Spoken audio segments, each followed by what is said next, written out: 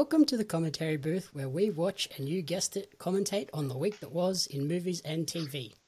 I'm your host and play-by-play commentator Jamie Apps, and each week I'm joined by a rotating cast of colour commentators to help you find your next viewing treat. This week we're doing a special episode breaking down the multitude of sports documentaries that have hit streaming services this year. For this episode I'm joined by two special guests. First up is the all-round sports fanatic, but most notably a golf tragic. Welcome to the show, Ben Davis. Okay, everyone, how we going? And then next up, the rock climbing, cycling, tennis fiend. Welcome to the show, Jordan Pini. Hi, thanks for having me. How is the rock climbing going? I feel like every time I go on Instagram, that's all you're doing. Yeah, I'm really into it. It's been super fun. We've just gone through a very, very cold winter in the UK, so being able to do some social sport that doesn't involve being outside at any moment is quite handy. What are you talking about? You go for a ride or a run every second day. Don't say you bloody... Yeah, but I think that's, Yeah, if he's not trying to climb up a wall, he's riding a bike through the snow. Yeah, just lots of layers.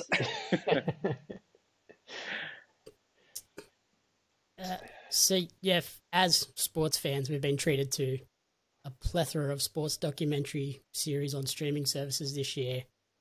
Like previously, we sort of only ever got Hard Knocks or All or Nothing, and we get maybe like one a year. This year, we got a bunch with a bunch of different sports. So we got season 2 of The Test, focusing on the Australian cricket team. We got Breakpoint, focusing on the ATP and WTA tennis tours.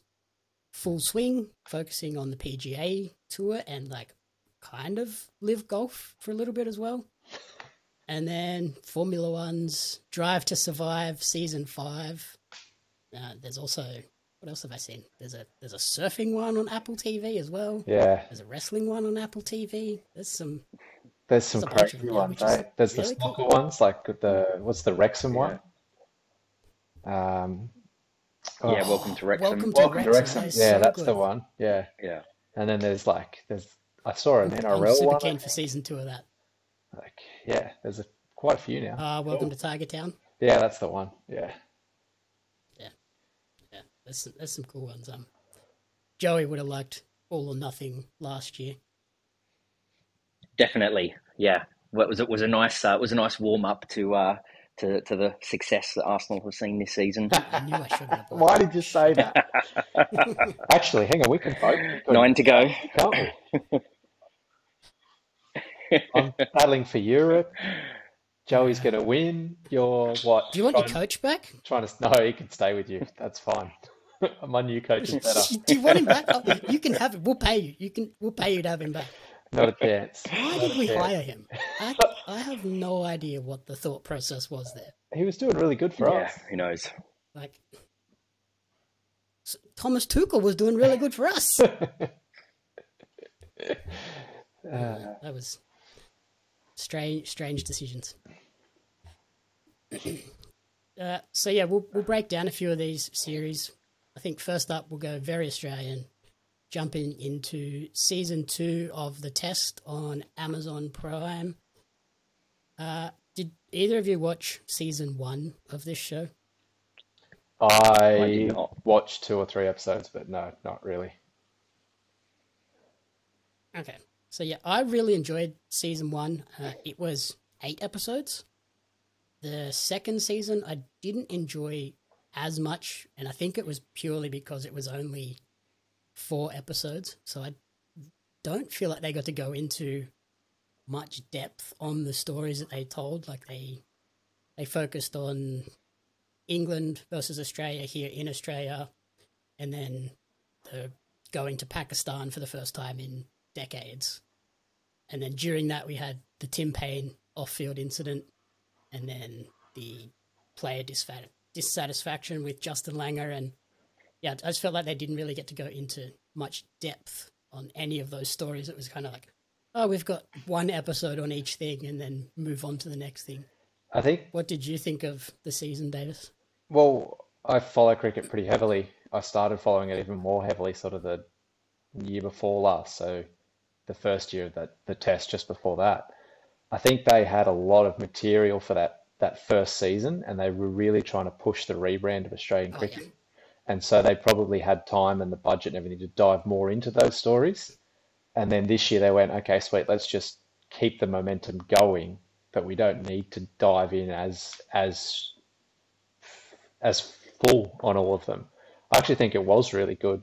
I think it covered some points that we didn't hear about through the media and through other bits and pieces.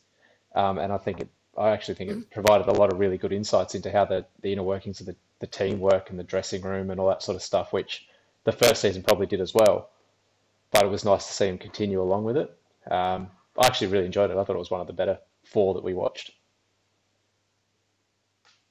Okay. Yeah. I still enjoyed it. I don't think it was terrible. Like I wouldn't say don't worry about watching it. I just think that the first season was better, and like you said, I think that was probably a lot to do with that whole series was kind of built to try and fix the Yeah, reputation of Australian cricket after the they were trying to sandpaper reboot it. Yeah, incident. I which mean, I, I'd imagine, funnily enough, when there's more scandals and that kind of stuff in the media, it actually drives higher viewership of these programs. Even though they're trying to do the opposite, yeah, people are probably like, "Oh yeah, I want to get all the behind the scenes details of what that scandal was and how the other teammates reacted to it and that kind of stuff." Yeah, yeah. well, I guess that kind of plays into Formula One and the PGA full swing one as well this year. As you're thinking, For as sure. talking about that, yeah. I mean, you're right. They probably could have dived into the whole Tim Payne captain into Cummins thing. Like there was a whole big, massive thing of who are they going to make captain? Do they give it back to Steve Smith? Do they give it to? Do they make Warner vice captain? Do they go someone completely left field, like whatever, Mitch Marsh or something, or do they really go a Cummins? And Cummins was clearly the best candidate outside of Smith, but the whole was the first bowler Mhm. since whatever 19, whenever the hell that was. Like, is it going to work for the test team? And then I think they could have gone into it more about the Adelaide test where Cummins was out after just being made captain and Steve Smith was captain. And yeah, they probably could have gone a fair bit more into it, but I think I probably didn't need it as much because I followed it when it was happening. And so people that maybe Yeah, didn't follow it as much would have been like, oh, I would have really liked to know what happened to Cummins becoming captain. And yeah, like, I don't know, they probably just didn't even need to do it the as much. Tim Payne stuff, like They didn't they show kind of glossed why. over the Tim Payne stuff, but Yeah. I think that was probably legal requirements of that where they couldn't say certain things. Yeah, Mm. true. But yeah, Joey would know all about sort of scandal management as advertising and marketing stuff. Like, More the PR world, but yeah, so to a degree. yeah, Not just so because of Joey. yeah, I think It's like, yeah, Joey's a scandalous fella. Um, yeah, so I think that first season probably they did have a lot of help in terms of we are coming out of probably the most tumultuous time in Australian sport, and this is look, here's a new show showing you exactly what happened. yeah, Yeah. But like we said, the controversial stuff definitely helps, and then I think the full swing series focusing on the PGA Tour in their 8 episodes, they could have capitalized on that sort of situation way more than they did as well with the rise of live golf. Were you happy with how they portrayed that, Ben? no, I hated the whole series. That was the worst series of the I four. have heard that from someone else. Why did you hate it so much? I liked this one. Any number of reasons. They had the most tumultuous season on the professional golf circuit in like 50 years, and they didn't do anything about it. They didn't show how the PGA Tour works. They barely went into the majors. They showed the same major like 5 times. They the Hmm. PGA champ. They told us every single episode that it was 125 people and only people if you made the cut made money. Sick. I don't need to hear that every single time. Um, Rory If McIlroy. I'm 7 episodes deep, I know how it works. I've got it. Rory McIlroy only coming in at the end. No Cameron Smith. Cameron Smith had as good a season as Scotty Scheffler and didn't get a look in. He won the biggest event the PGA Tour runs in the Players, didn't get a look in because he's gone to live. Part of me wonders of how much did the PGA Tour say, no, you can't show him. No, you can't have access to this. No, you can't have access to that. And part of me wonders how much did the players go, well, hang on, we don't know what we're getting here. We don't want to give you too much. And then there was dumb stuff like Colin Morikawa, one of the best iron players in the world, sitting there saying, I wouldn't wear those pants with that shirt. Like, who cares? Really? That made him? I guess they're just trying to like humanize him a little bit. And I mean, golfers are not the most interesting people in the world either. So that definitely didn't help. Yeah, I guess. The thing that blew me away the most was the staggering amounts of, like, I knew golf was a ridiculous sport for prize money. Holy crap. Well, they didn't even speak about that. So this year, as in this season on the PGA Tour, they're doing, it's called a designated event. And the prize pool is $20 million for one event, and there's 8 of them. They were doing that last year, as in talking about it for this year, and there wasn't a peep in this show about this Delaware meeting. I heard him mention it twice. That Delaware meeting is the biggest thing to happen in professional golf, possibly ever. And there was nothing about it. I heard it mentioned twice. Like, yeah, I think it wasn't until the Rory episode where it was brought up at all. That is just like, how? When I went to the PGA Championship 4 times that year, like in the season, and we don't hear about that. Like, come on. Yeah, I know. I was watching it, and like every time they're like, oh, here's some random player that I don't know, like, I don't know, Tony Finau or something, and like they're finishing like 30th or something and still winning like $500,000. I'm like, I would happily be the 40th best player in the world and take $500,000 every weekend. But that's also what they didn't show. Like, Tony Finau he's a top 10 player in the world and has been for ages, and he finishes 40th. Show how hard it is to win one of these freaking things. Like, it's stupidly hard, and they nothing. I think. Anyway, I don't think it would would have be that loved to. me. I think if they could have got Tiger Woods, this show would have been massive as well. Yeah. Like they had some big names in this, but I think they just needed, like, they either needed to put Rory's episode super early, yeah, or have a Tiger at the start and then mix in those sort of middling unknown guys and then end with Rory or something like that. Yeah. I think the flip side to that is the Breakpoint one. I really enjoyed the Breakpoint one, and that didn't do a Nadal or a Djokovic thing, and I think that really worked for it. And I think they tried to do the same thing with this, and it just didn't, because golfers are just inherently not as exciting as tennis players. Yeah, especially when you kick off the Breakpoint one with Nick Kyrgios. Just a mental case. Yeah. Yeah, like the mental cases in golf went to live. And I mean, there was a story there that you could have run, and they just didn't. Yeah. Yeah, I mean, I would imagine that was PGA being like, we don't want to promote this 100%. rival tour at all. Like the way Live Golf was portrayed in this was as this rebel offshoot that was really bad. Yeah. Like there was definitely no like independent third party being like, this is actually good for golf. Yeah, which I personally think it's not, but only because of the way they went about it. I think it's the right way to go. Liv just went about it wrong, but that's a separate issue. Doing it like sneakily behind everyone's back type thing with horrible funding and backing.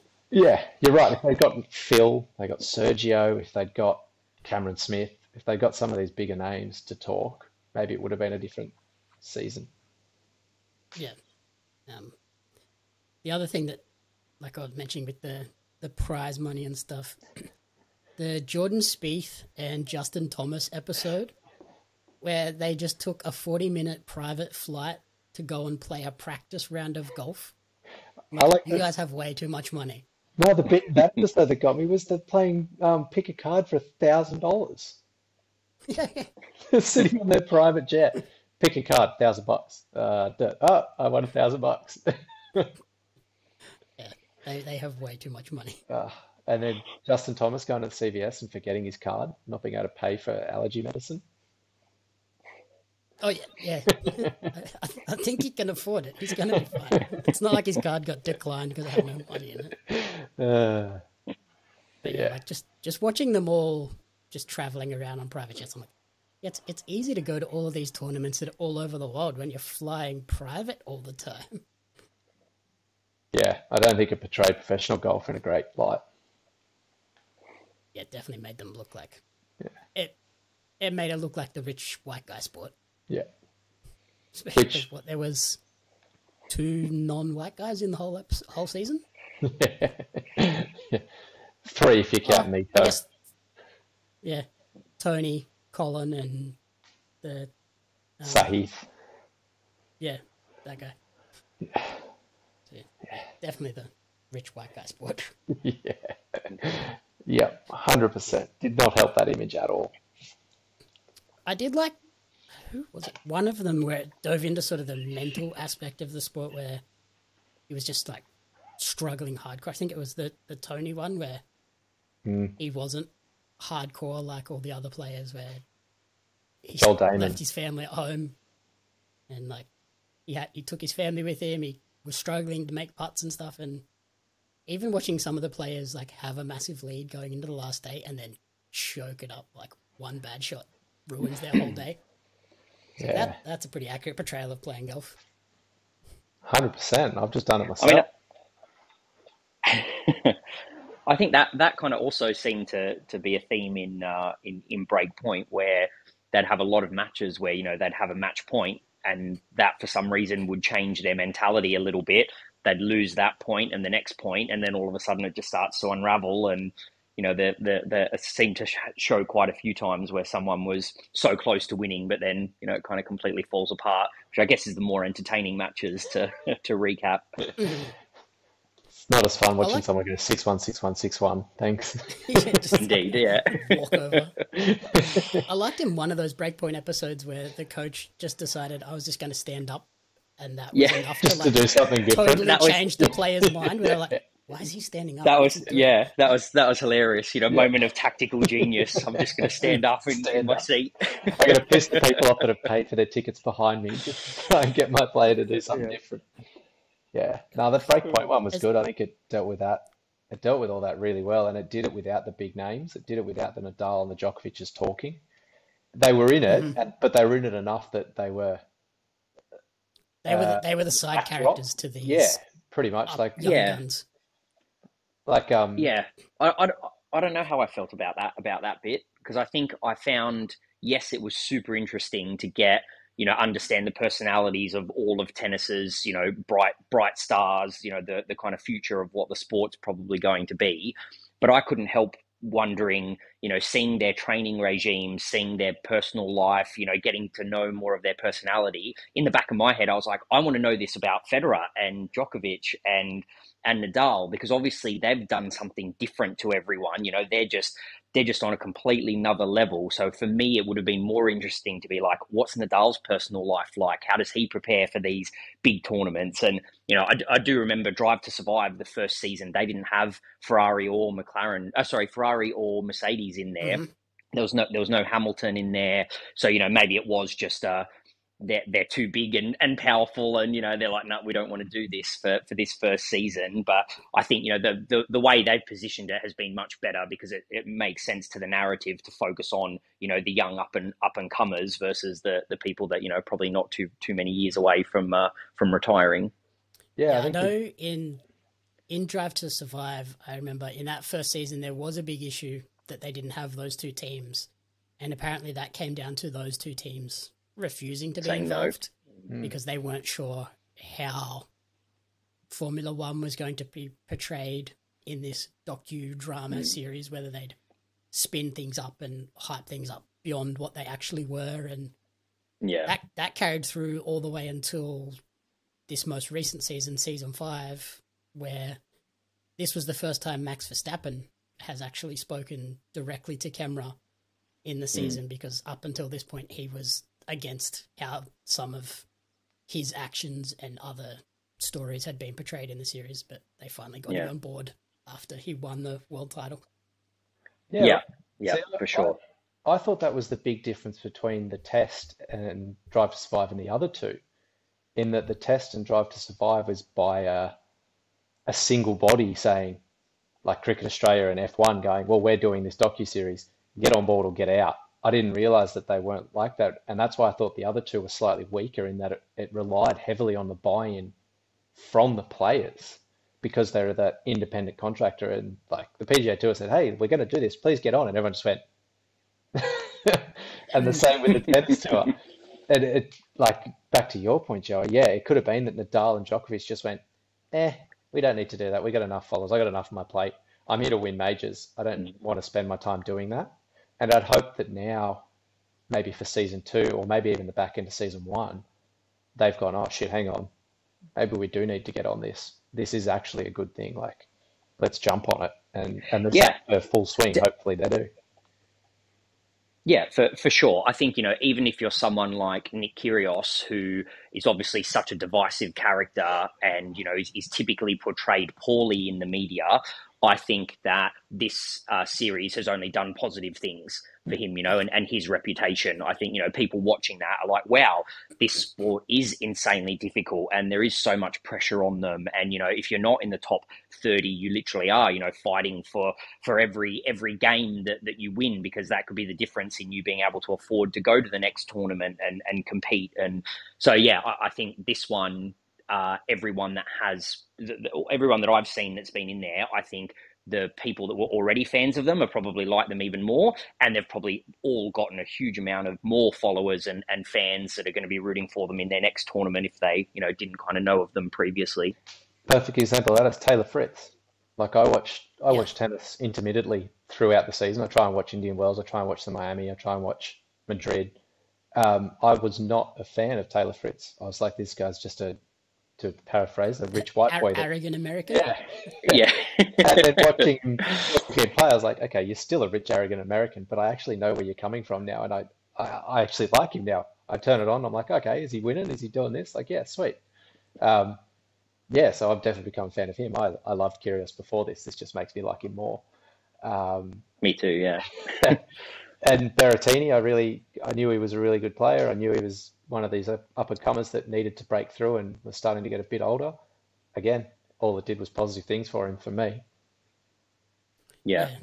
I think maybe with the full swing and the breakpoint one, getting those big names in would have been a lot harder, because it is that like individual sport where you do need to be 100% focused on each match in each tournament. Where, yeah, I guess with Formula One, it's kind of a team thing. Like, they get the drivers in for an interview like after the race weekend and stuff, and then kind of just do a lot more focusing on the team principles and stuff. So it's not as demanding on the drivers, where if the team they're trying to talk to these players every tournament, and it's like, oh geez, like, can you just let me focus on my matches?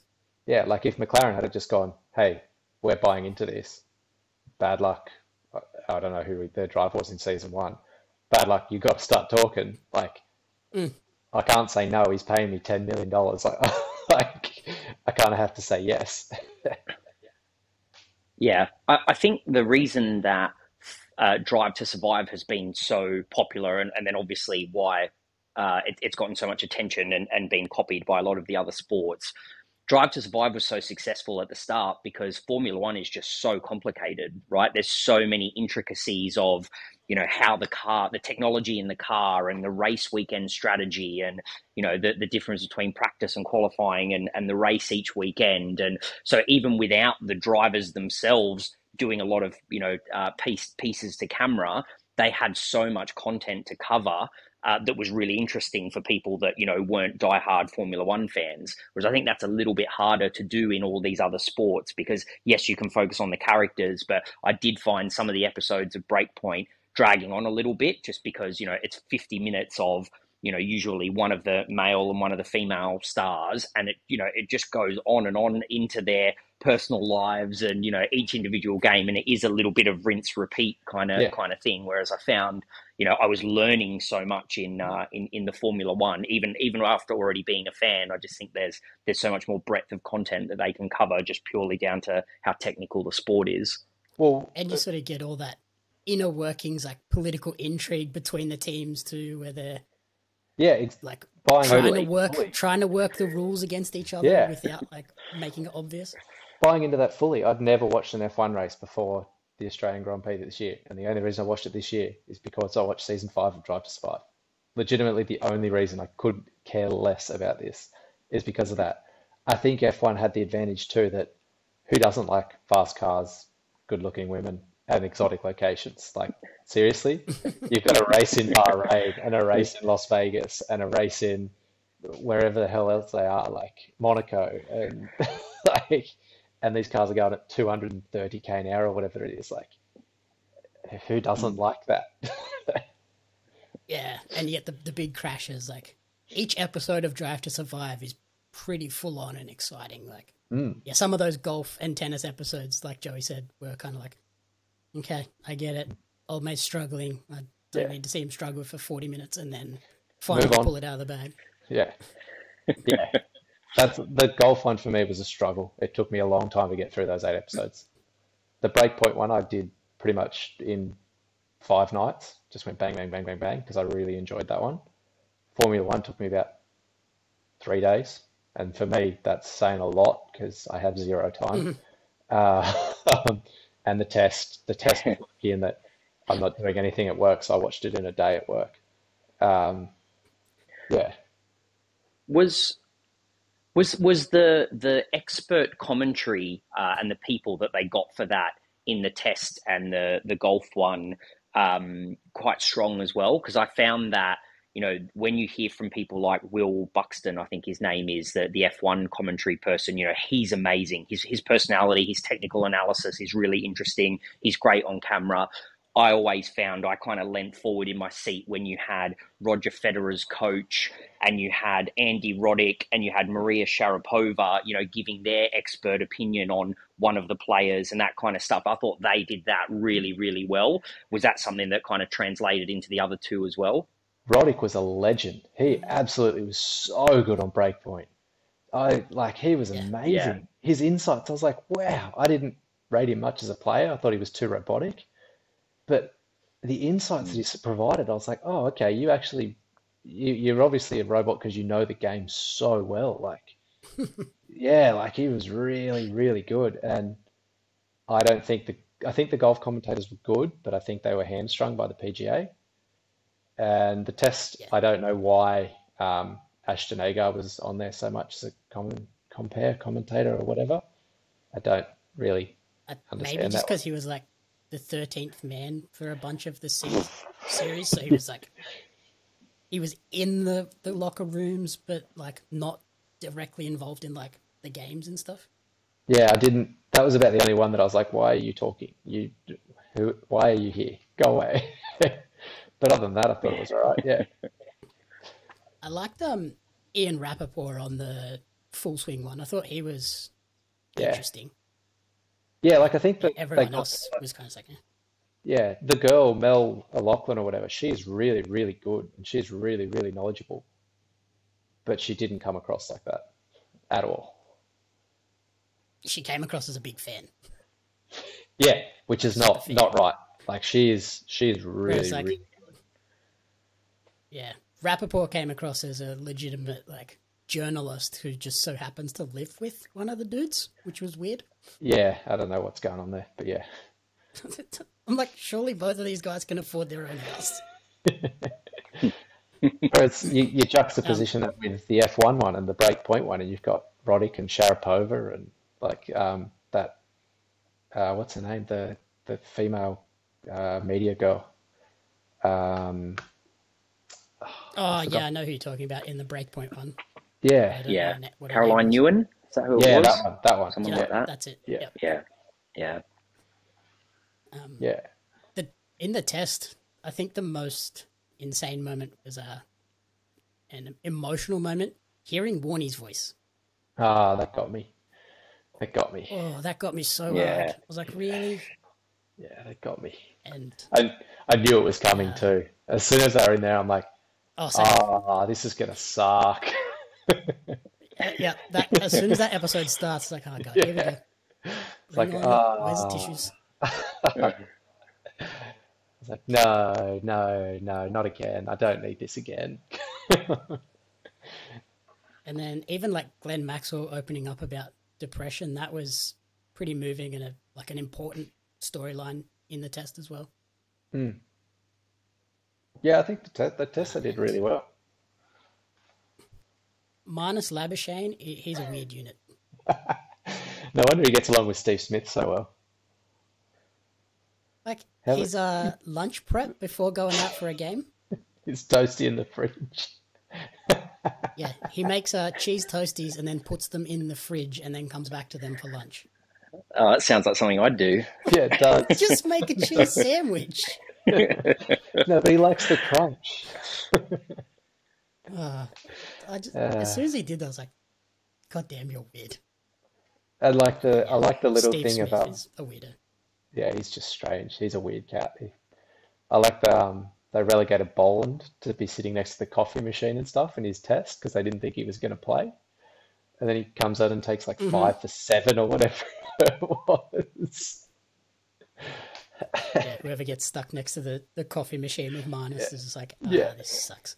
Yep.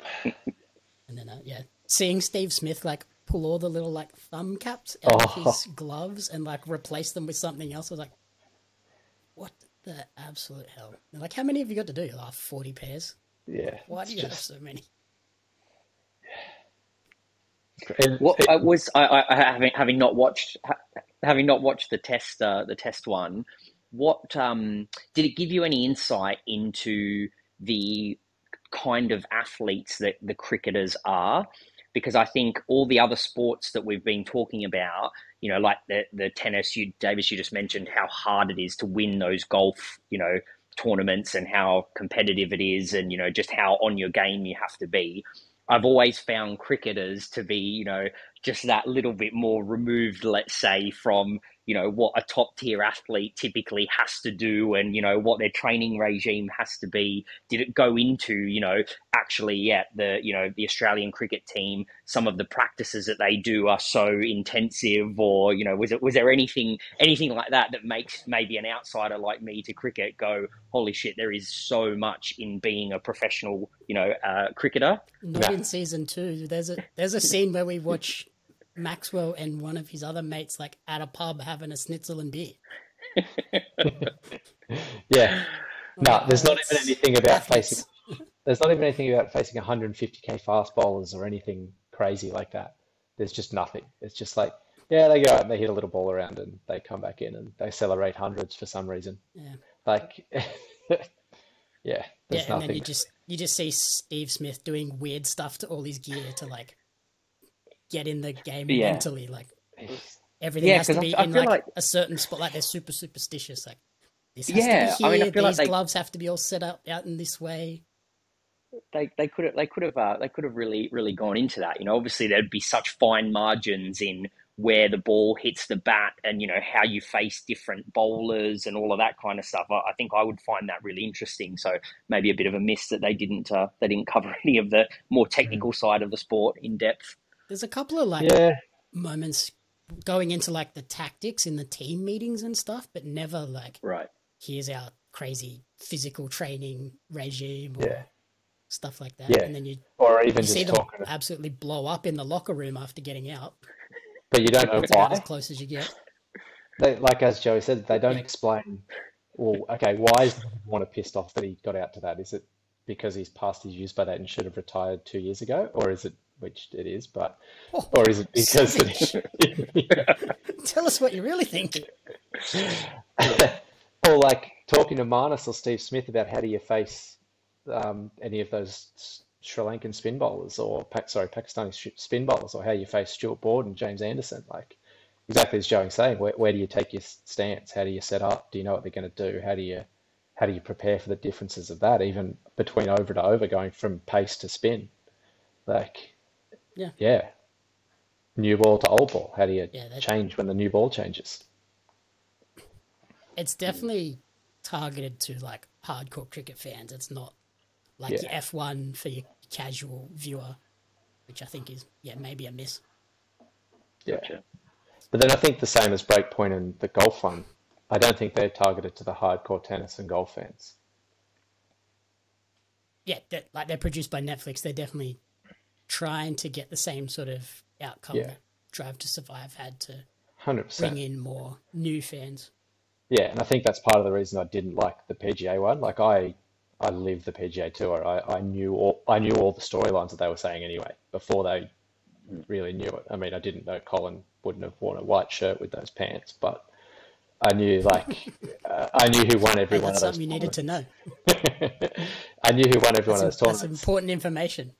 I remember watching the shot that Mito hit to lose that PGA. I remember watching that shot that Matt Fitzpatrick hit to win the US. I remember watching Rory lose the Open to Cam. I remember watching Tony Finau go on that tear of 3 wins in 5 events or whatever the hell it was. Like I watched them all, and so I wanted to see more of like the Breakpoint one did of, oh, I got so close, but I just like I got nervous on the 14th tee, or I got like the watching the Taylor Fritz one where he beat Nadal in the final at Indian. Watch him going, holy shit, I'm playing Nadal in my home event. Like I'm Yeah, no so pressure. nervous, I don't know what to do. Like that's what I was hoping from And the golf one. then he got And injured in like warm up too, which was pretty yeah, mental. and it had to come over Yeah. nuts, and yeah, like, and I didn't get any of that. Like the Mito episode in Full Swing was good. To watch him just go, I fucking lost this. Like that was one of the best lines in the series. Um, yeah, that one was a good episode because it showed him he should have won that. There's no, it, yeah, he should have won that hands down. The fact that Thomas won it from 7 shots back is ridiculous, which in itself is ridiculous. But they didn't even really go into that too much. Like, They yeah, kind I of think just played it down just as like, yeah, he just played good golf like he normally does. yeah, yeah, which yeah, I think they missed a big trick to do the same thing that Breakpoint did and go into that other stuff. Seeing that drive that Mito hit that like sent him on that spiral in that tournament. That was Even terrible. me as like a layman's golfer that just like maybe hits a golf ball every now and then, I watched that and was like, he hit that bad. That was Yeah. that looked Yeah, shonky. that was Like, terrible. did not look good at all. Yeah, no, the sawn off bloody follow through is just so scared of hitting it where he hit it that he just couldn't commit to not hitting it there, and it just went straight there. As a golf fan, the women's tournaments don't run like simultaneously. Like that's a totally different tour, isn't it? It's a completely different tour. It's very different to the tennis and very different to other sports in that it is a completely different tour. It's even That's why, run. yeah, It's not even run by the PGA. yeah, it's a total different organization. Yeah, Yeah, like I love. That's what I liked about Breakpoint, how they did incorporate both of the men and the women into the same like show. I thought that was important for the idea of tennis being a sport for everyone.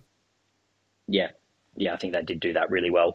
And again, I think the people that they chose to focus on had really interesting stories as well. I think you found yourself in the show kind of rooting for them if you'd never even heard of them before, just because of the way that they kind of built up their character and their personality. that Ons Jabeur episode. That was one of the best episodes. I love that episode. That was so Yeah, good. I loved Sakari as well, the Greek Yeah, lady. She was amazing. yeah, Just seeing some of her training regimes in the oh, gym, you're like, wow, you are a beast. Yeah, yeah. She's a Yeah, she weapon. was incredible. those guys Yeah, they go crazy in the gym. I did Yeah, like the Tomljanovic, the girl, and yeah. she dating Berrettini. She was at the time. yeah, Yeah, the Australian. Yeah, yeah. I thought that was Oh, an she's not interesting one. anymore, is she? No, Yeah. I think they broke They're up during the season. that's awkward. Right. Well, maybe that'll be in part 2. That was another thing. Yeah, Why did they split that into two parts? yeah. Like it was all I think filmed sure. last year. It's not like it was filmed recently. No, the second part's going to be sick. Wimbledon for no points. The rise of Alcaraz. Like, Yeah. it's going to be awesome. Yeah, I Yeah, actually so watched his match the other day where he the lost second to half has Wimbledon, Eastbourne, the Queen's Club, the US Open, and the WTA and ATP finals. Like, that second half is going to be nuts. So yeah, I'm excited for that second half of Breakpoint, and apparently the show's already been renewed for a second this season, year. so they must be filming again this year Yeah, good. for next year, which will be interesting. And This like I year will say, be with good. the Berrettini and Tom Lanovich, their Yeah. hotel room was Oh, atrocious. The mess, eh? yeah. Like, no wonder you're not winning tournaments. You're going home to chaos. I thought that exact thing. I was like, you got to prepare better at home. Seriously, like that's a joke. How do you even No, find your stuff? Yeah. yeah. Every morning you're waking up being like, "Where's all my stuff?" Like, Got to get out of bed an hour earlier. I can't I find also my socks. I also thought it was quite interesting to see the insight into the coaches and or lack thereof coaches. You know, so you've got like Taylor Fritz, who's got, you know, arguably one of the most successful coaches in the world in terms of, you know, Sampras, Federer, and now him. Then you've got Zachary, who had the youngest coach on tour, who, you know, we were talking about earlier, has the tactical genius to stand up in her in her matches to throw her off. You're like, okay, cool, you know, I guess whatever works. And then obviously, yeah, and then Kyrgios, you know, who doesn't even have a coach. What? So, you know, it's interesting to see in the next, you know, 2 years or so whether there's quite different you know, patterns or progression of success between players like that, because obviously, yeah, they're all taking very different approaches to, you know, how they train and how they, you know, kind of analyze their games and that kind of stuff. I And wonder then if a yeah, lot of that, Badosa training with her partner. That's got to be yeah, it's no got to be thank you. weird. I wonder if a lot of that comes back to Mm. like coaches weren't allowed to do anything during matches until recently. Yeah, but And this so I year it's wonder all how much changed, of hasn't it, it? yeah, like I don't need a really good coach because I can't do anything in the match. And outside of the match, I'm a good enough tennis player that I know what I'm doing wrong, Yeah. or I just need someone to hit with to show me what I'm doing wrong. I mean, obviously that's incorrect, that statement, but like professional athletes think different to normal people. Like it could Yeah. just be a thing of I don't need him in the match, so why do I need him outside of it? Hmm. Especially like, yeah, when you like, tennis is a weird one where you do need that Mm. hitting partner. Like, you need another player to train Mm. with, and Yeah, it's you do. generally someone that you're gonna be later competing against. Yeah, yeah, It's strange. Um, and then like with the coaching, the Yeah. Felix episode where he's coached by Tony Nadal. What a nightmare situation that was. I love Tony saying he's like, "Oh no, I'm coaching Felix, so I leave that," and Rafa just does himself. I'm like, "Sure, buddy, sure. You definitely want Rafa to win." Well, he even said that to the press. I'm like, good dude, like, think Slight that, but conflict don't of tell that to interest. the Yeah. press before the match. Like, Jesus. Yeah. Just a little bit. But then Felix taking him as his coach. Nadal's one of the best players in the world. Yeah. At some point, you're going to have to play him in a big match, and you're going Yeah. to come up against him, and You know your there's going to be coach. that weird conflict at some point. So I mean, I guess you just say up front, okay, cool. You're going to go Mm. for Rafa, no worries. Get me to that point, and I'll do it from there. Yeah. Like, it's not as if Yeah. it just suddenly snuck up on him like it's Rafael Nadal. Yeah. So interesting. So Joey, have you seen I think season I 5 watched of half of Drive it, to Survive maybe as well? 3 or 4 episodes, and I realized that that season, so the year before, I watched, I think, every single Grand Prix. So I didn't find it. Yeah, exactly. I was going The to say joys of probably being in Europe. The Australian Grand Prix was Yeah, probably the only one I yeah, didn't watch because it that's was on at 5 o'clock in the morning. But yeah, like, you know, we have practice is, you know, Friday oh, poor afternoon. did The qualifying is usually between 1 p.m. and 3 p.m. on a Saturday, and Grand Prix is usually 3 or 5 p.m. on a Sunday. So it's quite easy to make time to watch it. And I found that exactly as you were saying earlier, Davis, when you know who's going to win when they're building up to a dramatic moment and you already know the outcome. For me, it just wasn't anywhere near as entertaining, particularly when, this has now been 5 seasons of watching Drive to Survive. It's a repeated format, and I feel like I know the teams so much better. I know the technicalities of it so much more. So yeah, I couldn't get into it as much. And I think because they release it so close to the season actually starting, the next race season starting, I felt like I either had to binge it all and then, before the race, or, once the actual next season started, I wasn't that interested in, watching what happened for the past season. So yeah, watched a few, didn't love it, and couldn't find myself to go back to it. Yeah, I think that's their weird marketing tactic. They're like, hey, yeah, remember what happened but last year? Now we've got the new season coming. So. Yeah, it's like a recap of the season. But it was like a week. It was like a week before, wasn't it? Yeah, maybe 2 weeks at most. So it felt like a lot of content to get through in a relatively short amount of time. Yeah. Yeah. I liked. Yeah, maybe released it a couple weeks earlier. Yeah, I was excited about this season just because this season of the show, because it was recapping the year where they made all of those really drastic changes to the regulations and the designs of cars. And I remembered Mercedes and everyone struggling with porpoising, and then seeing some of that footage. No wonder they were struggling hardcore, and Lewis was complaining about having a sore back all the time. Yeah, so is that not normal? Because they're all just shaking. I'm just like, wow, that's hectic. Yeah.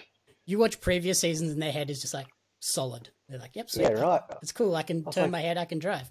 This one, they hit a straight. So hard to drive. Yeah. How do you drive that thing doing 300k an hour and your head's shaking around like a bloody tin can in a washing machine? And then you're trying to spot the apex of a corner as you jump on the brakes. I think it would have also been more interesting if there was more of a battle at the top, right? Just knowing that Max is just going to run away with everything almost every race, made it, I guess, put more emphasis on the midfield or the bottom battles that happened. But yeah, I think what's always the most interesting is who's going to be on the podium, and that was a pretty consistent story last year.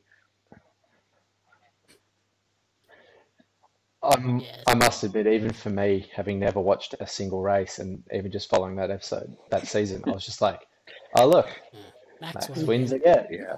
Red Bull are running away with the constructors. Cool.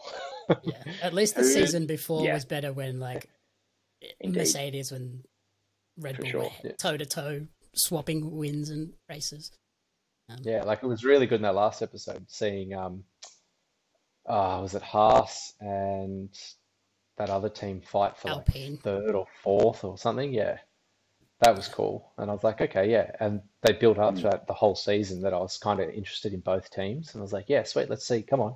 Who wins this? Who's got the better tactics? And then, as you were saying earlier, actually talking about the tactics of the race and the tactics on the day, and when to change tyres and when to pit and whether to stay on slicks or all of that, or whether they've got DRS enabled and all this sort of stuff. I was like, yeah, okay, cool. That's interesting. I had to Google what DRS was, but DRS all this sort of stuff. Yeah. But the reason I had to Google it is that I hadn't watched previous seasons, and I was perfectly okay with going, I don't know what this is. I'm going to find out. I'm not expecting coming in at season 5. I don't need to be explained every episode.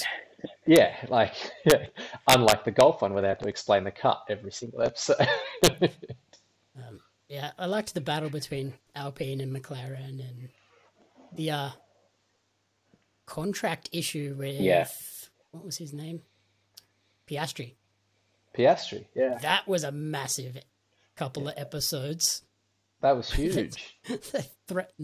Alpine threatened to sue McLaren over. I was like, oh God. That got me so interested, probably because he's Australian, that I actually Googled what happened before it came out in the season, because I was like, I don't know when I'm going to get to watch the next episode. I need to find out what's going on here. And so, I had to Google it and be like, oh, okay, that's what happened. Cool. They ended up no, they wanted to give McLaren were like, oh, we'll just give you Ricardo, and Alpine were like, we don't want Ricardo. They went and got my favorite driver, Pierre Gasly. Yeah. Good looking rooster, that fella. The Mick Schumacher episode was also interesting as well, where he was struggling and just crashing constantly. Yeah.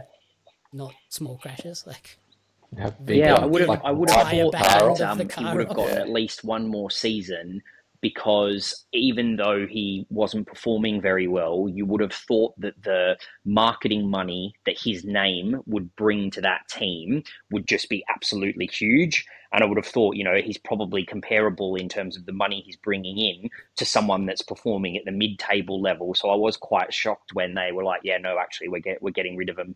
Getting rid of him is out." And But how much of that can they use? Yeah, because they have the yeah, Because they've got the budget. the budget cap now, which It's is all well and interesting. good to be bringing in 300 million, yeah, but if you've only got 20 that you can, obviously it's more than 20, but if you've only yeah. got X amount you can spend on the car and he's writing half your budget off every week, you're like, well, hang on. Yeah, I I'm think that treating was the super biggest rude issue. because of his last name. Like, yeah, but I can't help my team. When they were talking, like he had another crash in the what's his name? The owner was Gunther Yeah. was just like, I think he I just think cost me another my $10 favorite million. scenes Thanks. in that show is always when Gunther has to go call Gene. He's like, "Oh fucking hell, I gotta go call Gene again," and you just know he's gonna get an absolute belting through the phone. He's like, this poor guy. Yeah. He crashed the car again. Yeah. I loved when they interviewed him and they asked him if you could get points from this race, what would you have done this time last Paddock. year? And he was like, I'd have fucked the whole paddock for that. And then someone goes, "Oh, sorry about the language." The reporter says, "Sorry about the language." He's like, "Language? What did I say?" Penguin. So, good job, good.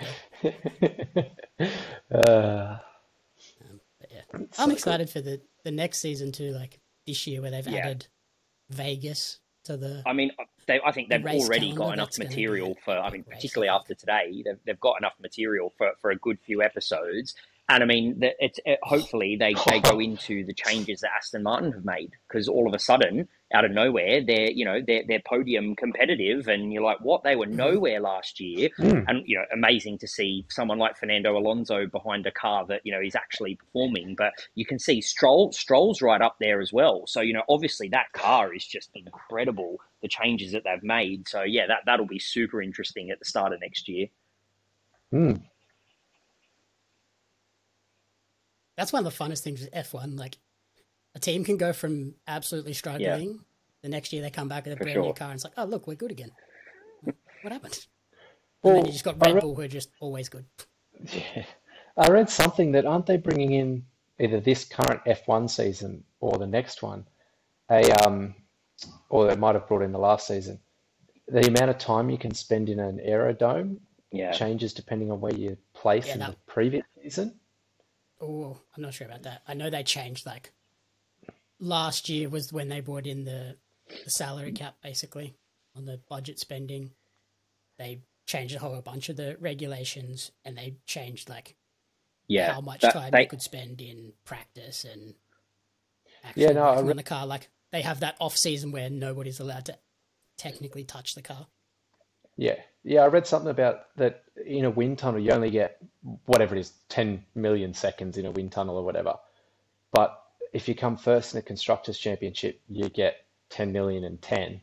And if you come last, you get 10 million and 90. Yeah, and it's to try and they've been level talking it for all a up. while now about trying to introduce rules where the lower you finish, the more benefits you try and get for the next year. Because obviously, the FIA just wants to make it, while still being safe, the most competitive it can be, and that was why last season was so interesting, because it was finally like cars could stay close once they'd been overtaken, so it made it a lot more interesting. So yeah, I expect over the coming years they'll continue to try and bring in rules that will bunch everyone up and make everyone a bit more competitive, because that is the one kind of downfall of F1, isn't it? That when a team's dominant, no one can touch them, and then it's just not interesting. No, touch it. Yeah. Well, we saw that in the Australian Grand Prix today. Like Verstappen had an 11-second lead there until there was that big crash. Like, it's boring. The one last year, was it the Japan one where it pissed down? It was bucketing. And Verstappen poled one and just led from start to finish because he's the only one that could see. He was the only one that could see. Everyone else is like, I can't see shit. Verstappen's like, this is easy. I've got nothing. And everyone else is just like, I can't see the front of my car. Like, this is terrifying. there's a corner here somewhere, I know, but I don't know where it is. Yeah.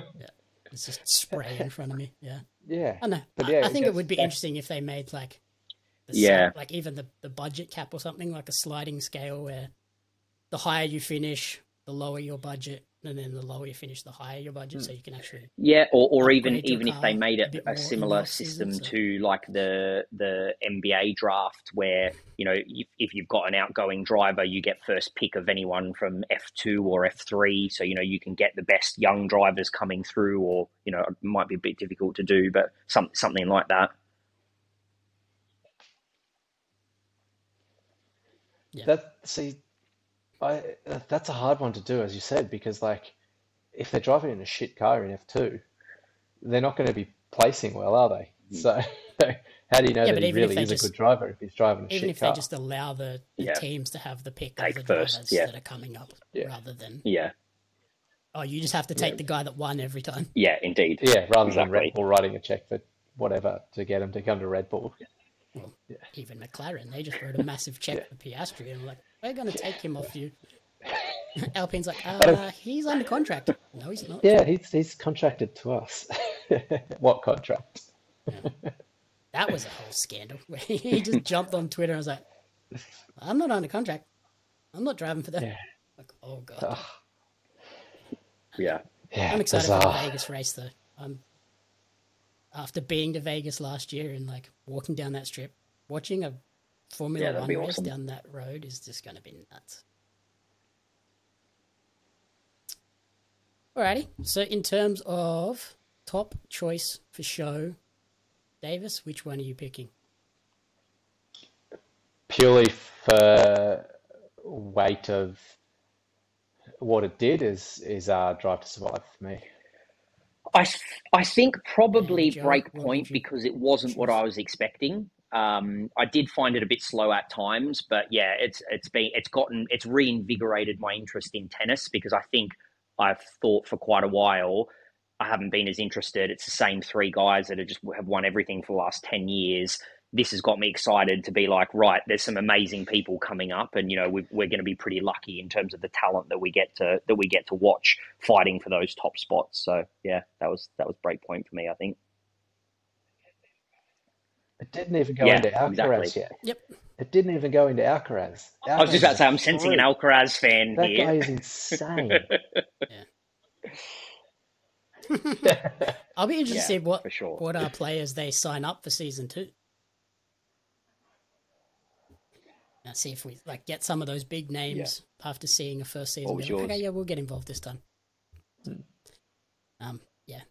For me, Drive to Survive, for me, since it began, has been an instant, as soon as they drop it, okay, drop everything, any other show you're watching, that can wait. Let's power through Drive to Survive. And I think because it's just so thrilling to watch every episode, purely because of the nature of Formula One, even if you know the stories, you're still going to get to see some crazy racing action and probably some big crashes, and then Gunter and Toto and the Red Bull guy just flipping their it is hard to beat in the background.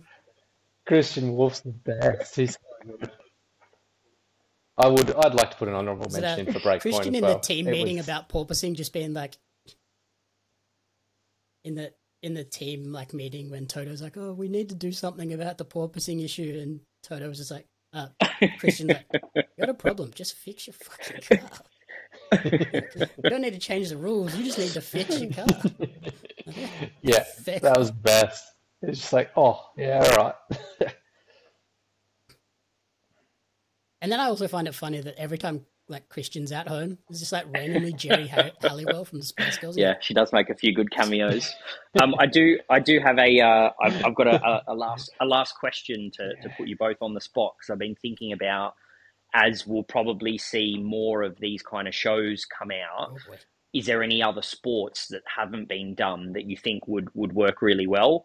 because one that I'd be super interested in, and I'm not sure if it already exists, not to my knowledge, but is cycling. So doing one particularly focused on the Tour de France, I think would be so interesting, because there's so much like in the technology of the bikes, and those guys are just such insane athletes. And there's also so many different, sprinter versus the endurance stages and the time trials. And, I think there's quite a lot of technical stuff that they could go into, because even though I'm a cyclist, I still, find it quite hard to watch, because I'm not, familiar with the intricacies of how the whole tournament works. So yeah, I think cycling would be a quite an interesting one, I think. And Ben, what would you choose? Off the top of my head, I'm not really sure. It all depends on the way it's delivered. Um, Yeah. I'd love to see a snowboarding one. I really would love to see a snowboarding one, but I don't know how you do it, and that's the problem. Yeah, that'd be interesting. I'm trying to think. I watched one recently that was like extreme sports. That was pretty cool. But yeah, for me, I would love. Yeah. Kind of already got it, a wrestling one, but there's a show, AEW All Access now, which is kind of this situation where it shows you what they go through in like terms of training and on show day, and then it's also like their backstory. And at the moment, it's talking to this guy that's dealing with, he got two really bad concussions in the space of 3 weeks, and he was out for like 6 or 7 months. So it's focusing on his comeback, but also in terms of like a full-on hardcore sport, I reckon a darts one would be pretty cool, because some of those dudes are like crazy characters, and they're traveling all over Europe and Britain every single week playing. Yeah, I'm sure they'd be big personalities, and similarly, like what seems to be making the recipe for these shows to be successful is that, there's only probably, I imagine in the darts world as well, there's probably only 20 or 30 guys that are at the very, very top, right? And they're probably the ones that are making heaps of money, and to crack into that would be so hard. So, looking at the up and comers and versus the guys that have consistently been at the top, like, I could see that working. Alrighty. Yeah, that's a good shout, that's our sports themed episode. Thank you everyone for listening to the commentary booth. If you enjoyed the show, please remember to rate, review, and subscribe on podcast services and on YouTube. You can follow Ben on Instagram at BJD517. You can follow Joey on Instagram at Pinicoladas with an underscore. And you can follow me on social media at JamieAppsMedia and at Pario Magazine. Thanks, guys, for jumping on, and catch you on Thanks, guys. The next good to chat. sports-themed craziness. Thanks for having me. The Commentary Booth is a fan-funded production of Jamie Apps Media. You can support the podcast alongside our magazine, Pario Magazine, on Patreon at patreon.com/Jamie Apps Media. The following people supported at the publisher level or higher, and you cannot fathom how incredibly appreciative we are for their support.